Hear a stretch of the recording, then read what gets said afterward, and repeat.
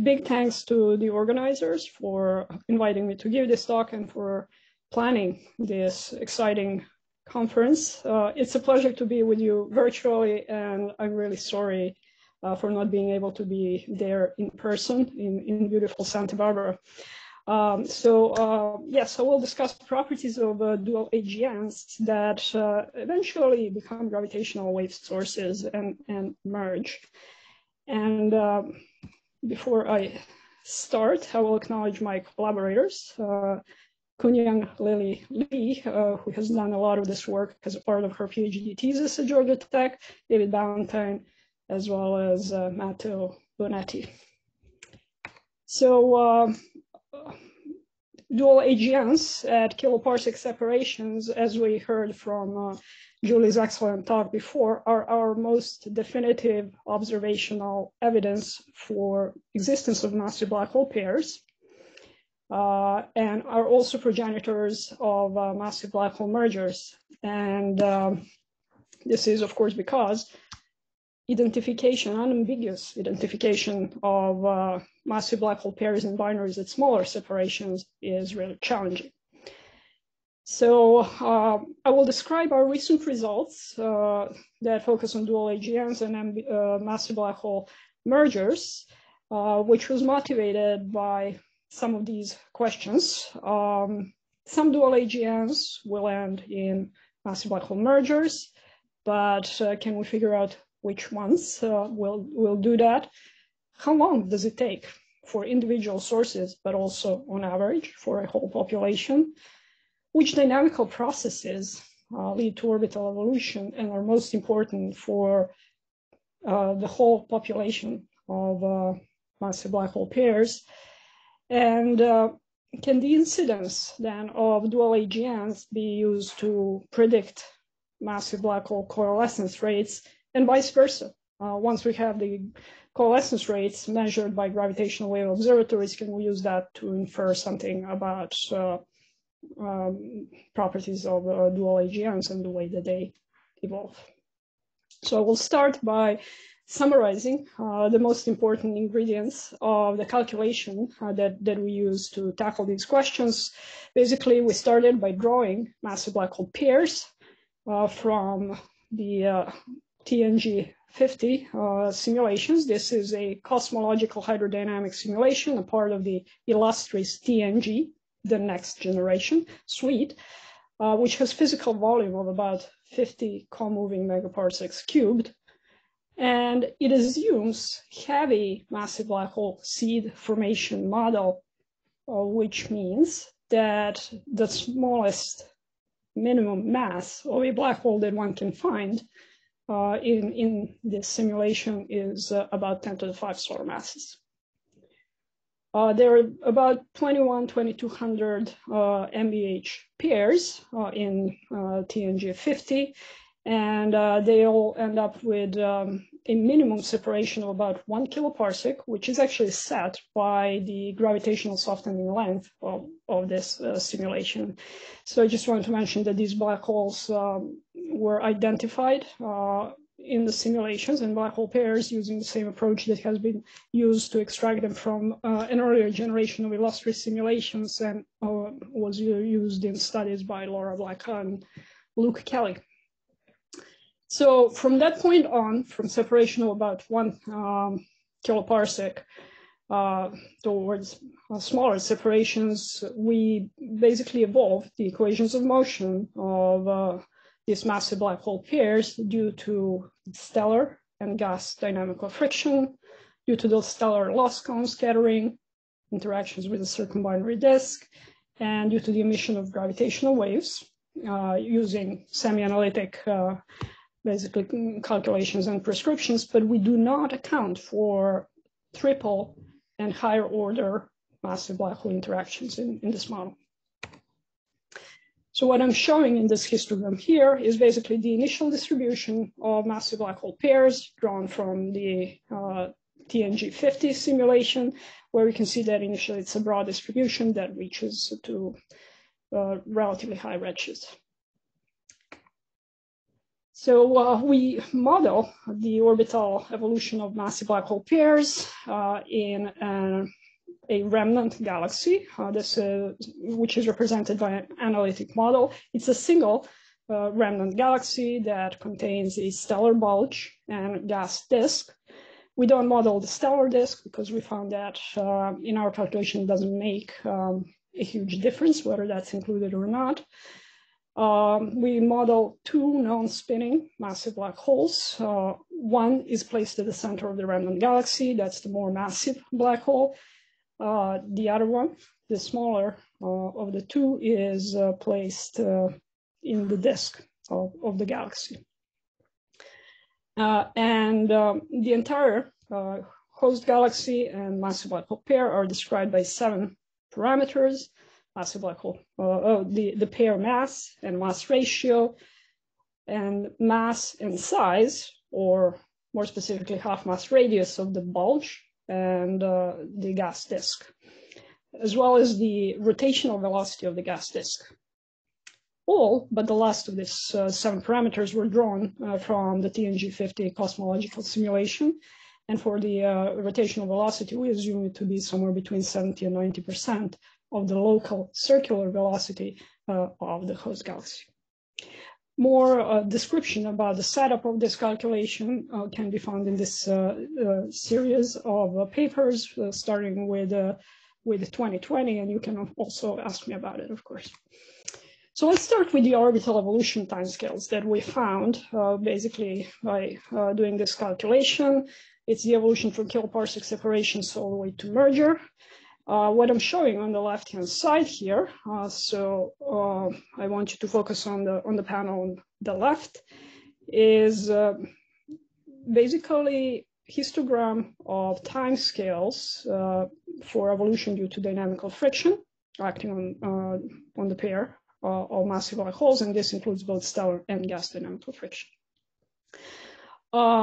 So what you see here is that the median timescale for evolution due to dynamical friction, when dynamical friction dominates, is on the order of billions of years. It's rather long, and not all pairs merge. The basically hatched portion of the histogram shows which pairs stall and do not merge within a Hubble time.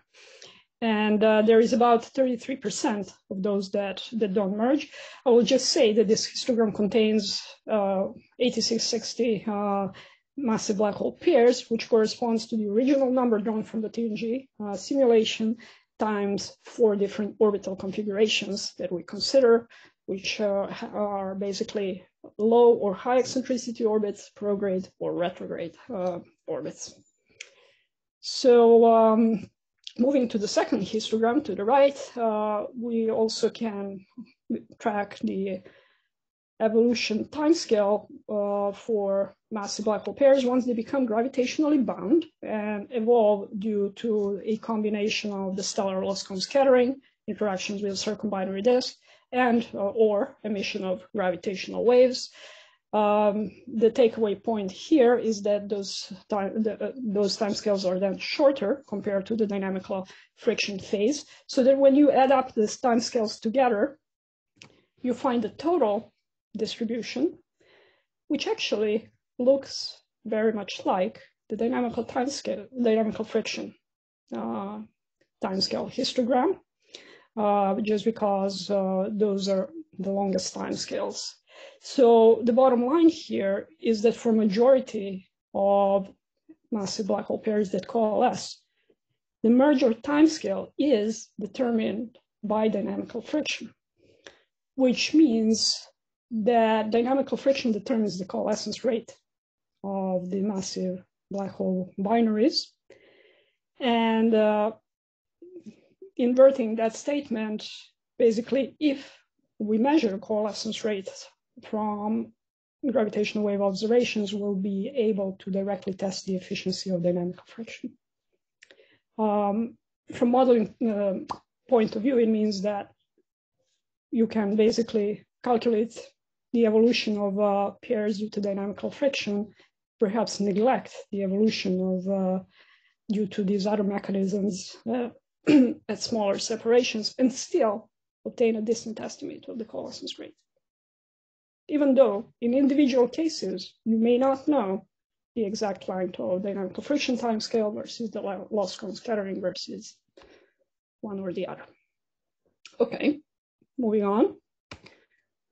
Let's look at the redshift distribution of these pairs, specifically the pairs that merge. On the left-hand side, I'm showing you the histogram that you already saw a couple of slides back. This is the initial distribution, relatively wide, reaching all the way to redshift of 6. Because it takes billions of years for pairs to evolve from kiloparsec scales to merger, when you actually look at the distribution of pairs over redshift at merger, that distribution is shifted towards lower redshifts.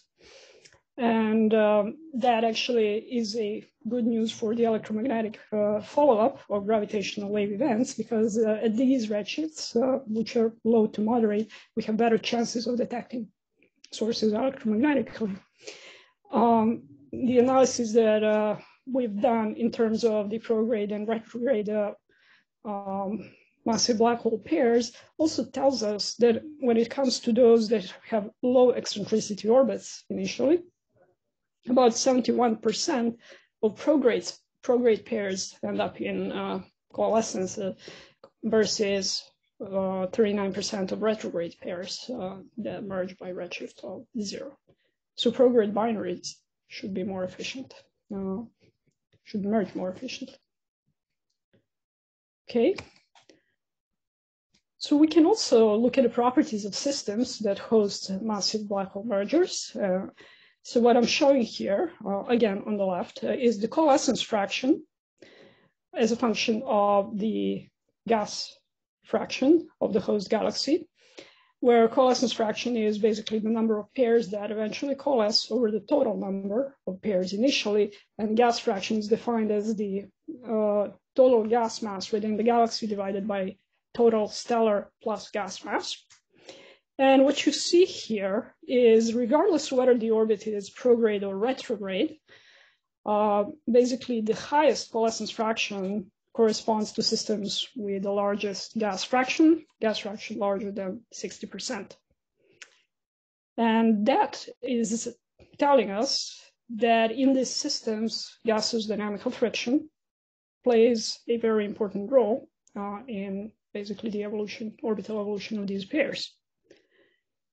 The second panel shows coalescence fraction as a function of the mass of the primary black hole. And you can see, again, that the coalescence fraction is highest for relatively low mass primaries on this scale that I'm showing. And this reflects the fact that lower mass galaxies that host lower mass black holes tend to have highest gas fractions in the TNG50 cosmological simulation. So this is just a different face of the same coin that is telling us that gaseous dynamical friction is important. Looking at the last panel on the right, I'm showing basically the coalescence fraction versus the mass ratio of the massive black hole pair. And what you can see here is that coalescence fraction is actually highest for pairs with a higher or relatively high mass ratio, and therefore comparable black holes, which is not surprising because if both the primary and the secondary are of comparable mass, then dynamical friction will be most efficient relative to unequal mass pairs. And it will basically, either stellar or gas dynamical friction, it will act to bring the two black holes together on a shorter time scale. In all cases, prograde orbits tend to be, or prograde pairs tend to evolve to merger a bit more efficiently than the retrograde pairs. Okay, so using these ingredients, we were able to calculate massive black hole merger rate and to also infer the detection rate for the LISA gravitational wave observatory. And what I'm showing in these panels are basically rates for prograde low eccentricity massive black hole pairs and binaries. The conclusion doesn't change much for other orbital configurations. What changes is the normalization of basically the scales that I'm showing in these panels, but the distribution doesn't. Okay, so what's in the panels? On the left-hand side, what you see is how the differential coalescence rates that is shown next to the color bar there depends on the binary mass and the redshift of the coalescence. Differential coalescence rate is shown as a number per unit d log mass of the binary interval, dz and dt, multiplied by 4 years, which we assume is the nominal lifetime of the LISA gravitational wave observatory. Okay, so the color traces the cosmological merger rate of massive black hole pairs in the simulation.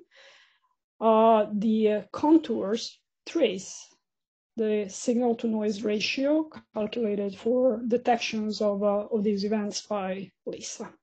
And signal to noise ratio 8 is kind of a threshold that is commonly used. Higher signal to noise ratio events are considered detected by LISA. Lower signal to noise ratios mean that the source is not detected in gravitational waves. So what you can see basically is that the highest coalescence rate occurs around the redshift of 1.6 or so, between redshifts of 1 and 2, and corresponds to relatively low massive black hole binary masses. Again, because these tend to live in gas-rich galaxies and evolve efficiently to coalescence.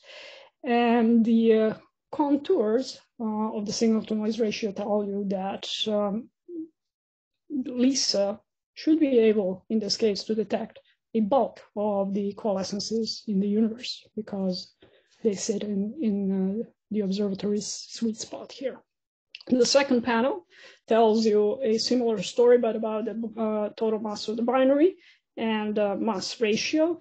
Again, the highest coalescence rate occurs at low binary mass, relatively high mass ratio.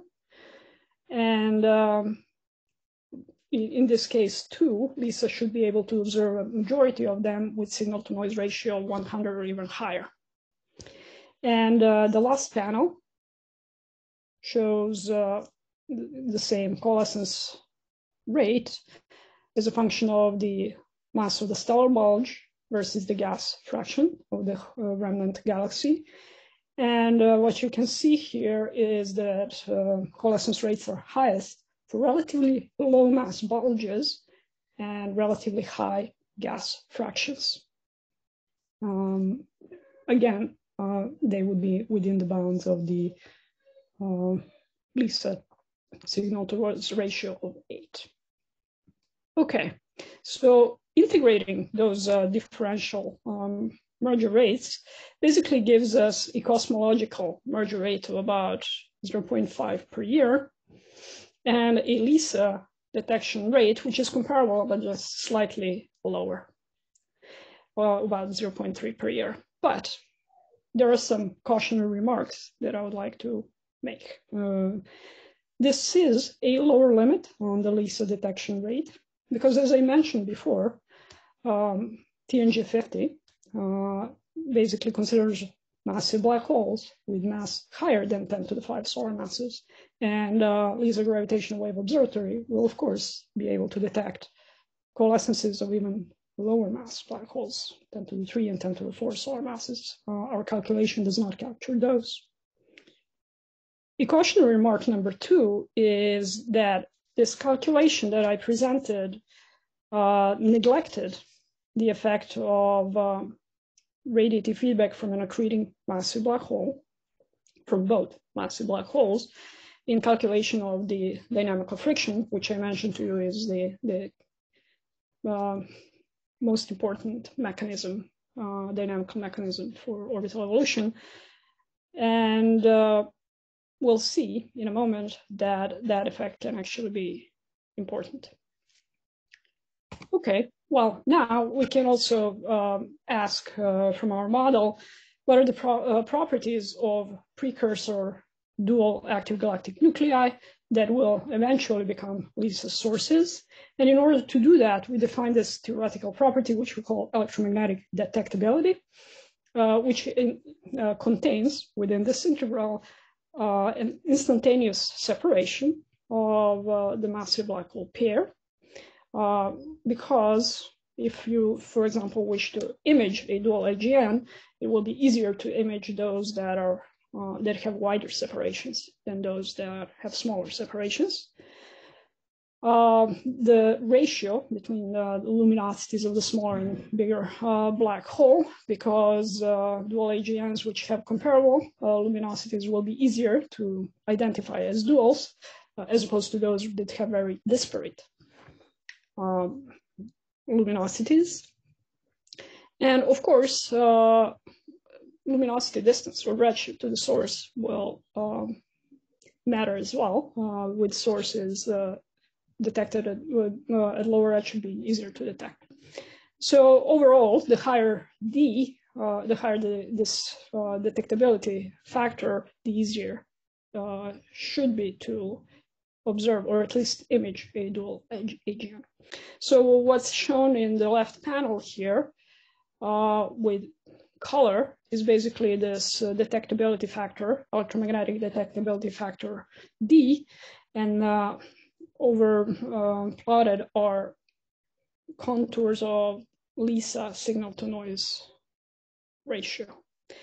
So what you can see here, that when it comes to the binary mass versus the redshift of coalescence, that sources that are easiest to detect electromagnetically sit in this bottom left corner of the plot, and generally at low redshift, not surprisingly. And those overlap very nicely with basically sources with those systems that will eventually merge and become gravitational wave sources for LISA.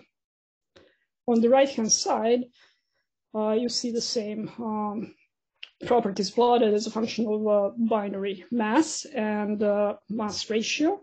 So again, the lower binaries with lower mass and the high mass ratio should then be easier to image as dual AGN on the sky, and they also very nicely correspond to LISA gravitational wave sources with basically very high signal to noise ratio. Okay, now going back to this point of the importance of radiative feedback from an accreting massive black holes in this pair, we basically studied the effect that radiative feedback has on gaseous dynamical friction a couple of years back, and it's interesting that we actually also discussed that in one of the past KITP programs. So what I'm showing you here are two animations side by side from two-dimensional radiation hydrodynamic simulations of million solar mass black hole that is moving through a uniform, neutral, initially neutral background medium. And what you see on the left-hand side is a animation of number density that initially starts at 1 particle per centimeter cubed. On the right-hand side is the temperature of the gas that initially starts as at 10 to the 4. And this is basically a black hole that is moving through this medium with a Mach number of 2.7. The size of the box is about 1.6 kiloparsecs.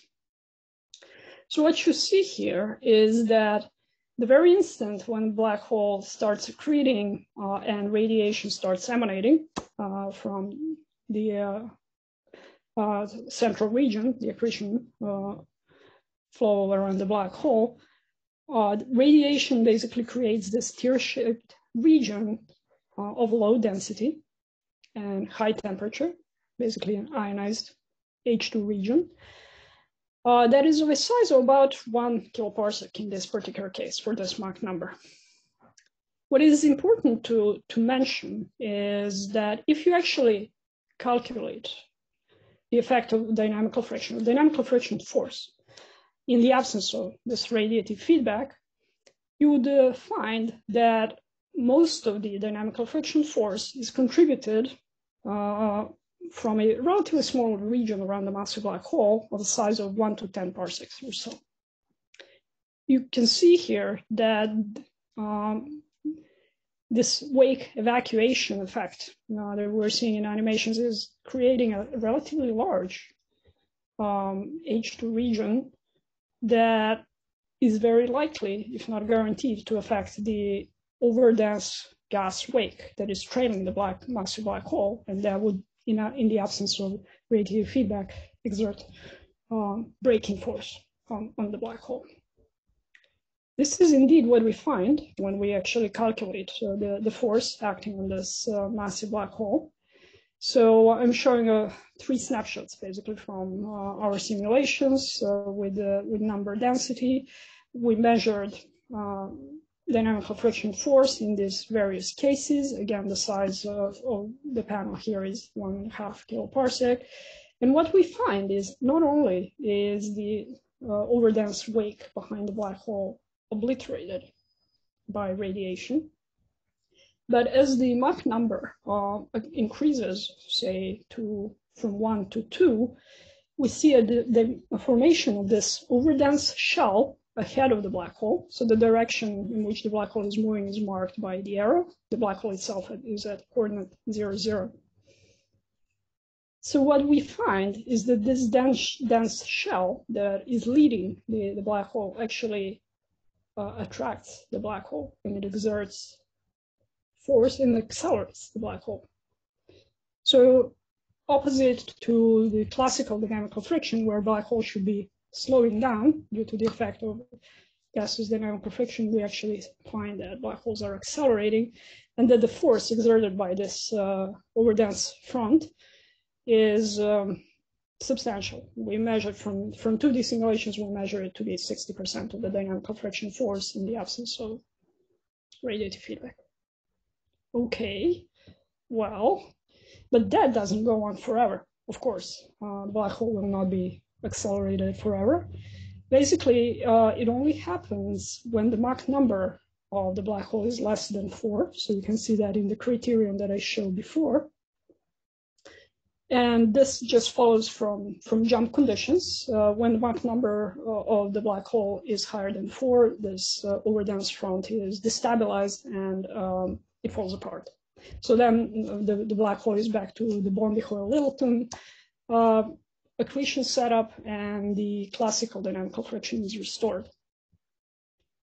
The second criterion is basically telling you that for a certain black hole mass and number density of the ambient gas, if they're below some threshold, then basically negative dynamical friction, as this effect was dubbed, will affect the orbital evolution of the black hole, so it will be accelerated. And the second condition basically results, what it corresponds to is the fact that the size of the H2 region around the black hole is larger than the Bondi radius of the black hole, radius of gravitational influence of the black hole. So if that is the case, then basically there will be this low density bubble. What I want to point out from this inequality, if you see that it implies that negative dynamical friction more strongly affects lower mass or massive black holes, and because they will more easily satisfy this inequality and therefore be in the negative dynamical friction regime, and those are precisely the ones that are of interest to LISA. So when we take this result of the simulations, which was, by the way, confirmed in subsequent works by Gruzinov and Toyoichi, when we take this into account and fold it into our calculations, we recalculate massive black hole merger and LISA detection rates in the presence of radiative feedback. This is what we get. So on the left, you see basically the coalescence rates, again represented by the color, cosmological coalescence rates, and LISA signal-to-noise ratio curves as a function of binary mass and coalescence redshift. You see that the bulk of coalescences now happen at relatively high binary masses and moderate redshift, around 1 to 2. But these coalescences now lie outside of LISA's sweet spot, as indicated by the signal-to-noise ratio curves of 8 and higher. And the reason for this is because gaseous dynamical friction, negative gaseous dynamical friction, affects lower mass black holes. Those will take a very long time or may never merge with their counterparts. And therefore, we are back to relying on stellar dynamical friction to bring together massive black hole pairs and drive them towards smaller scales and eventually merger. And in that case, classical dynamical friction is just more effective for more massive perturbers and therefore more massive pairs and binaries. The second panel is telling an equivalent story, but in terms of the binary mass and mass ratio.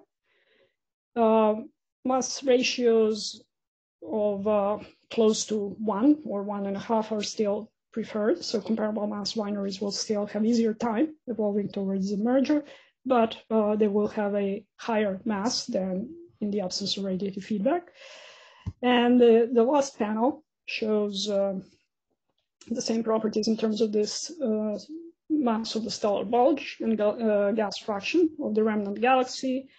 And in this case, too, you can see that in majority, well, there will be majority of coalescences should happen in more massive stellar bulges and galaxies with relatively low gas fraction, which basically means galaxies that will not be affected by negative dynamical friction. Okay, so when we integrate all the rates, what we find is that the cosmological merger rate drops due to basically the effect of negative dynamical friction to 0.1 per year, but LISA detection rates really plummets now because all or most mergers are now happening at higher masses than LISA can detect. This rate, I should caution again, this rate is rather alarmingly low for LISA because it implies less than one source detected per year.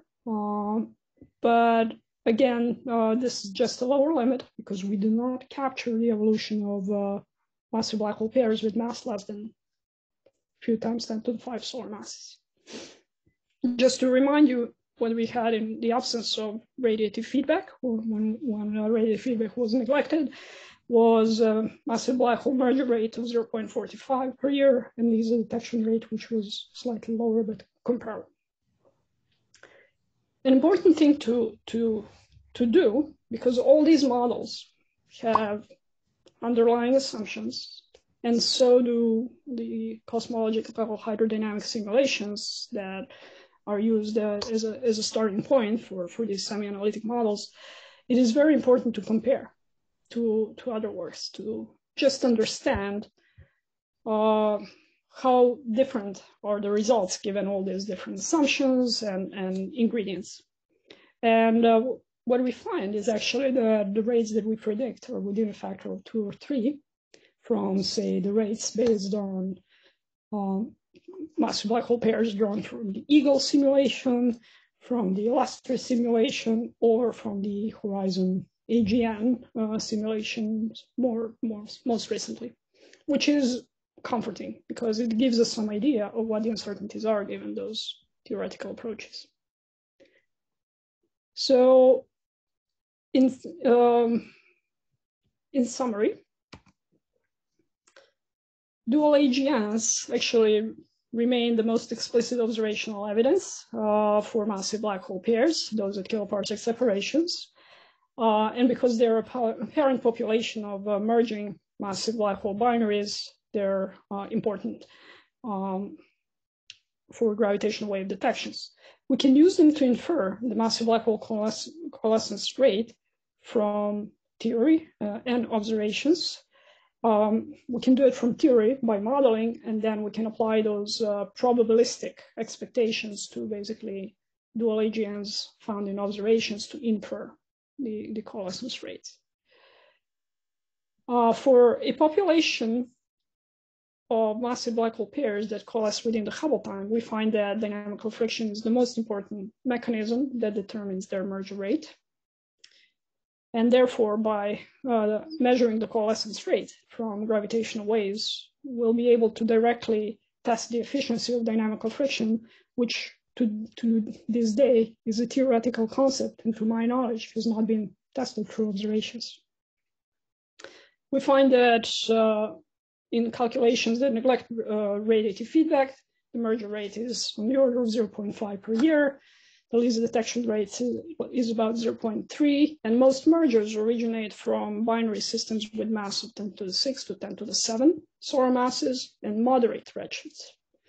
And they have actually a relatively high signal-to-noise ratio of about 100 or more.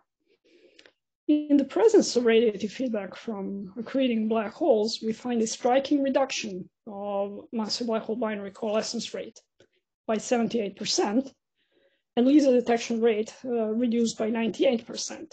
So, and also reduced signal-to-noise ratio. So it is important, I will say as a conclusion, to understand the effect of radiative feedback. These statements are only true to the degree that our still simplified theoretical models capture the salient properties of the effect of radiative feedback on gaseous dynamical friction. So I will stop there, and I will welcome your questions at this point. And if you think of any later, feel free to email me, direct message over Slack, or send a message to basically day 2 channel within the Slack created by the organizers. Thank you very much. Thank you, Tamara. So we're running a little late, but let's try to still have 10 minutes or so of questions. I actually forgot to encourage the people who work on stars to also not be afraid and ask questions in general. Yeah. Ciao Tamara, it's Elena here. Thank you very much for the talk. I was wondering, what are your thoughts? What do you think would happen if you include triplets? I'm asking because the results from the semi-analytical model by Bonetti et al. Is that even if the all binary stalls, triplets can merge a substantial fraction of those, giving a rate in LISA which is higher than the one you predict. Yeah, what do you think? So you're right.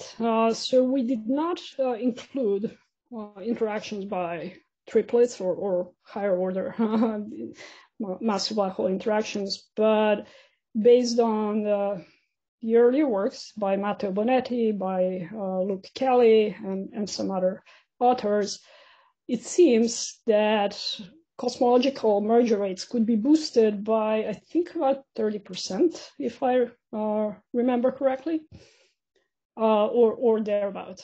So the rates indeed could be higher. So I will just stress again, we are placing a lower limit on the coalescence rates here. But yes, they would be higher. You're right. Thank you. Actually, I do have a quick clarification. I think the conclusion in the Bonetti paper and also a similar paper by our group was that it's actually very hard to significant. So it's the 30% boost. I don't know what you mean by that, but what we found is that it's actually very hard to reduce the merger rate by stalling, because eventually the third black hole does come in, and usually it does cause a merger. And moreover, the merger will be at a lower redshift, so it will be higher signal to noise. So in fact, our conclusion was kind of more optimistic, that it's hard to reduce the LISA rate by, well, actually it was just hard to reduce the rate by more than 50%. Yes, so that's what I... Even if you stall a lot. Mm-hmm. I mean, that is a good news, but then we should consider whether, let's say, in the presence of negative dynamical friction, gaseous dynamical friction, whether we should expect then most or all events to evolve through this channel, interaction of triplets or multiplets. And what would that mean for a population of gravitational? I think that's very, very interesting. Okay, Laura? Yeah, so along similar lines, hi, this is Laura Blecka. So I think, Tamara, either I misheard you or you misspoke a couple of times saying that the TNG 50 black holes were a few 10 to the 5 or above, but actually the TNG 50 mass is 10 to the 6 is the seed mass. So, which I think is really relevant here because it's 8 10 to the 5 m sun per h, so about 10 to the 6. And which is really relevant here because models that go down to lower seed masses, including analysis of the illustrious data and also some analytic models show that the LISA merger rate is dominated by black holes below 10 to the 6 solar masses. So I think, for people in the room who aren't like real intimately familiar with this topic, I want to try to inject a further note of optimism that, these rates, just because of the limitations of cosmological simulations, we can't probe those lower masses that may in fact dominate the merger rate. And sorry, I was actually coming around to a question. I'm sorry, I know that's annoying. Did you look at the fraction? Because I'm curious how many of these mergers in the sample were actually at the seed mass, like the merger of two seed mass black holes.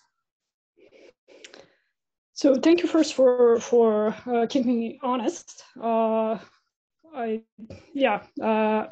introduced a typo, but what I will say is by looking, say, at this plot here that shows us the cosmological merger rate and LISA detection rate, a majority actually originate within the range of 10 to the 6 to 10 to the 7 solar masses. So in the absence of radiative feedback in our calculation. So yes, if so, you would expect LISA detection rate to be greatly boosted once you actually take into account those lower mass systems, lower than million solar masses. And this is confirmed actually by another family of semi-analytic models that don't start necessarily from cosmological simulations, but they seed massive black holes that of arbitrary mass. So they can also see the 10 to the 5, 10 to the 4, 10 to the 3 solar mass black holes in their calculations, semi-analytic calculations. These calculations typically find higher coalescence rates and have higher predictions for LISA rates. But as I said, with what we have, we can only make a prediction for the lower limit, and that prediction seems consistent with other works that attempted the same calculation from different cosmological simulations and using different methods. Yeah, thank you. I think that point is important. Okay, thanks. It's important to repeat a couple of times because I don't think that things are hopeless, even though. Okay, there's a question here in the front. Yeah. Sorry. Yeah, so I just wanted to confirm, so since you're starting from cosmological simulations, you aren't including any effects from the nuclear star cluster that might be, right? Are you resolving down to like the size of the nuclear star cluster and possible tidal effects that could contribute to accelerating the coalescence? So no. Certainly not. Basically, once we start the semi-analytic modeling below 1 kiloparsec. And cosmological simulations will include all effects that can be resolved. So I mentioned that for collisionless component, dark matter particles, and the smoothing length of these simulations is about 1 kiloparsec. Yeah, right. I forget what is it for the gas component, but it's probably comparable. So I was just going to basically point folks to another note of optimism. There's a paper by Ogia, I think, and Han and Mingarelli and Voluntary sort of pointing out that the tidal interactions with the nuclear star cluster can actually accelerate the merger of close by binary supermassive black holes. And of course, nuclear star clusters are also much more likely to be present around lower mass SMBH. And so again, inserting a note of optimism at that low mass end and possibly bring that rate up, and obviously also being completely unaffected by radiative feedback, since it's just, you know, a collection of stellar particles. Right. That is true. Stellar dynamical friction and tidal effects will still play a role. I believe that this effect was also analyzed by Luke Kelly in his work, and some others, Fabio Antonini and collaborators. Indeed, they also found that existence of the stellar cluster, nuclear star cluster, helps up to the point when the nuclear star cluster is dissolved, which eventually happens. Eventually, the nuclear star clusters will be stripped away, so black holes will be more or less bare, evolving in the remnant galaxy. When exactly that happens, the answer is it depends, as with every good physics question, but it may happen before they reach separations of 1 or certainly 100 parsecs or so. Okay, so 1 kiloparsec with hundreds of parsecs. Sorry.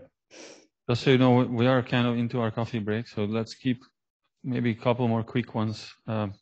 First of all, Luke, did you have anything quick to respond to this because you're here? Luke is actually here. No, it's okay. Okay.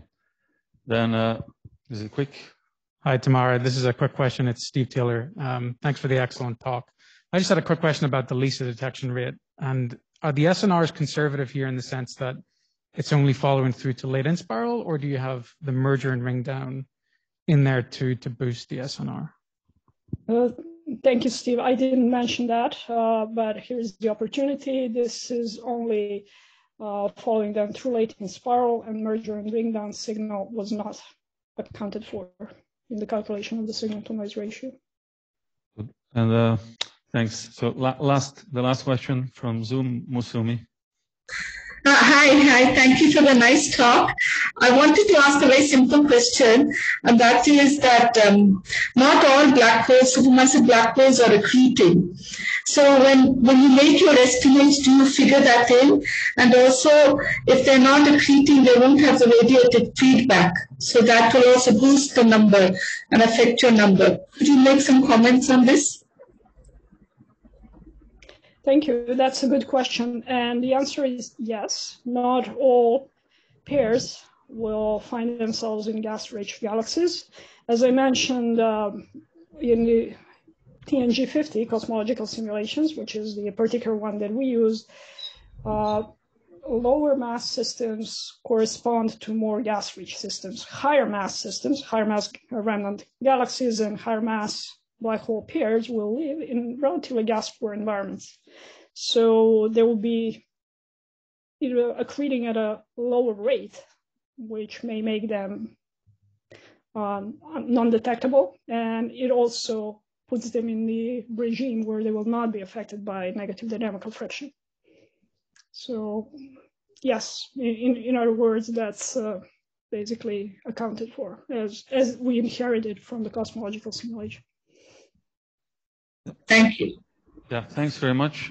Thank you again, both Tamara and Julie, for the wonderful talks. Thank you very much. Enjoy the coffee break.